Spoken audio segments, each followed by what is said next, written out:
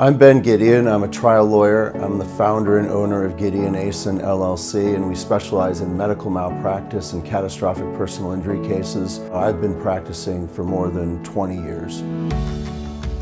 Experts are important in every case, but in medical malpractice cases, experts make or break your case. In every case, you can expect that the defense doctor or hospital is going to have the best experts that money can buy from around the country. And if you want to compete with that, you also have to have the best experts. What I love about Expert Institute is, first of all, they will source the experts for you, which saves you enormous time.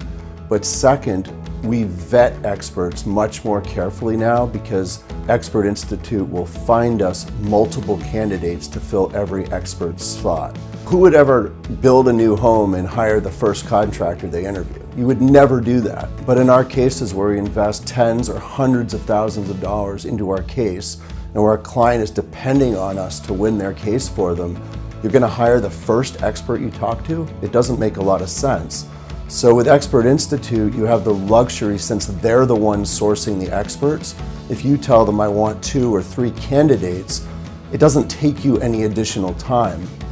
And also, you get to get 2 or 3 different opinions from really smart people about your case.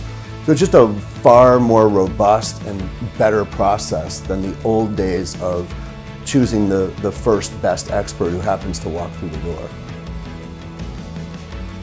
I like to tell people when it comes to experts, the right expert won't always win the case for you, but the wrong expert will lose the case for you every time. Because often the most difficult part, particularly in a medical negligence case, is your own expert, because they have to be able to communicate to regular folks on a jury.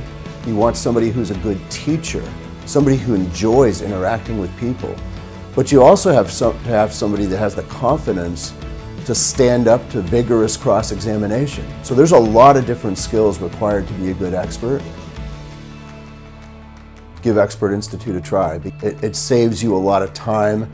It saves my staff time, and just like anything, there's a cost associated with it, but you have to consider the cost of not doing it that way, which is very high.